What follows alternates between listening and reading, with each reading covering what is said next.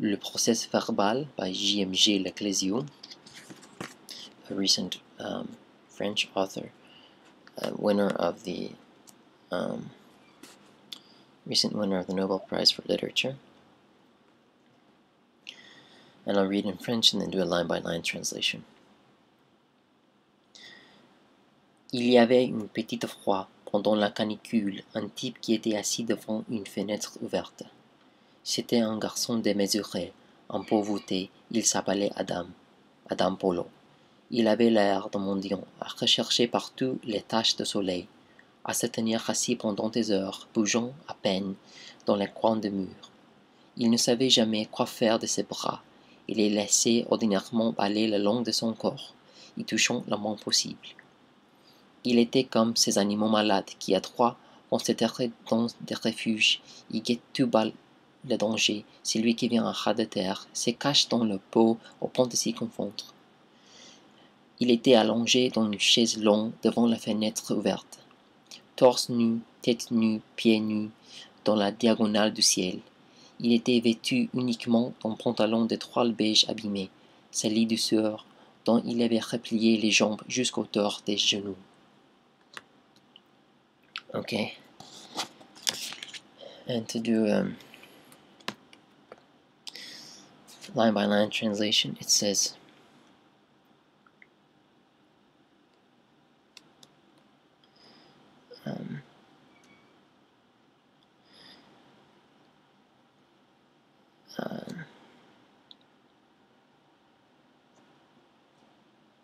il y avait, and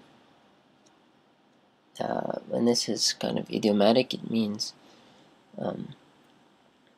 ago, une petite fois, a short time, so a short time ago there was, pendant la canicule, during the hot season, heat wave days of dog days of summer type thing, un type, a guy who était assis, was seated devant, before, in front of, une fenêtre ouverte, a window open. So a short time ago there was a man during the hot season that was seated in front of an open window. C'était, he was un garçon, a boy. He was a boy démesuré, of excessive size, un peu voûté, a bit vaulted.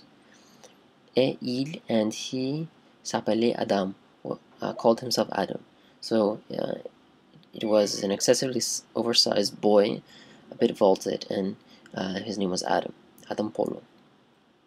Il avait l'air, he had the air, of a mendiant beggar, à rechercher, to search for, or searching for, partout, everywhere, les taches de soleil, the spots of the sun sunspots, à se tenir, to have himself, assis, seated, pendant des heures, during some hours, bougeant à peine, budging, moving at pain, barely moving, in les coins des murs, the corner of the walls. So he had the air of a beggar. He was like a beggar, searching everywhere for the sunspots, to have himself seated during hours, barely moving in the corner of the walls. He ne savait jamais, did not know, never, he never knew, quoi faire, what to do, de ses bras, of his arms. He never knew what to do with his arms. And them, the arms, laisser, let, ordinarily, baler, this means to hang or dangle, le long, the length, de son corps, of his body. Y touchant, it, touching, le moins possible, the least possible. So he never knew what to do with his arms, and ordinarily let them dangle the length of his body, touching them as little as possible.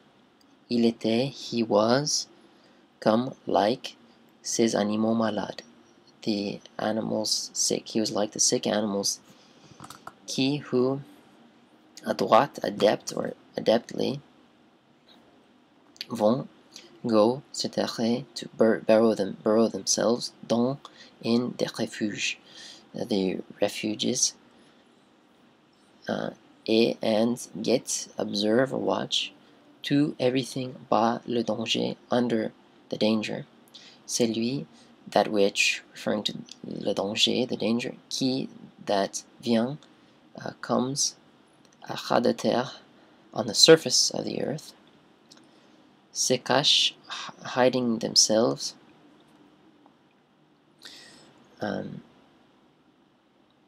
dont le peau, in their skin, au point, to the point, de s'y confondre, of confusing themselves. Okay, so it says he was like the sick animals that adept, burrow themselves in refuges, and observing everything under danger that comes on the surface of the earth, hide themselves in their own skin to the point of confusing themselves.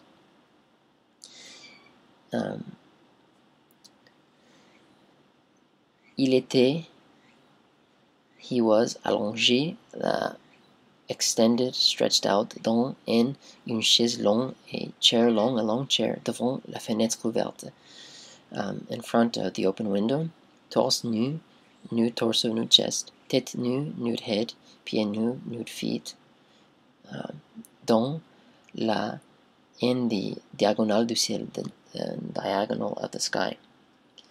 So he was stretched out in a long chair in front of the open window,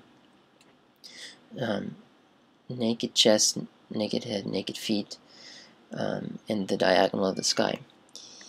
Il était vêtu, he was dressed, uniquement, only, dans, of a pantalon, pants, de toile beige abîmé, the beige cloth damaged, sali douceur, dirtied of sweat, dont which he had replié, he had folded les jambes, the legs, jusqu'à hauteur, so up until the height des genoux, of his knees. So he was dressed only in a damaged beige cloth pants, dirtied by sweat, over which he had folded his legs at the height of his knees. Okay.